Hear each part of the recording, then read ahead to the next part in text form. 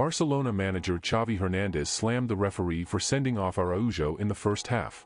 Xavi claimed the decision to show Araujo a straight red was unnecessary and ended the club's hopes. But was it a mistake by the referee? Araujo was sent off in the 29th minute for pulling down Bradley Barcola.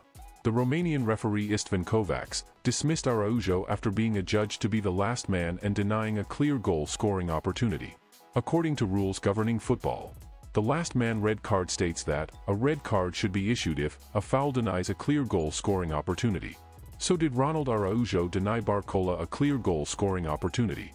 Yes, he did, but the foul was a soft one and I don't see any mistake in the referee's decision, and VAR didn't overrule the referee.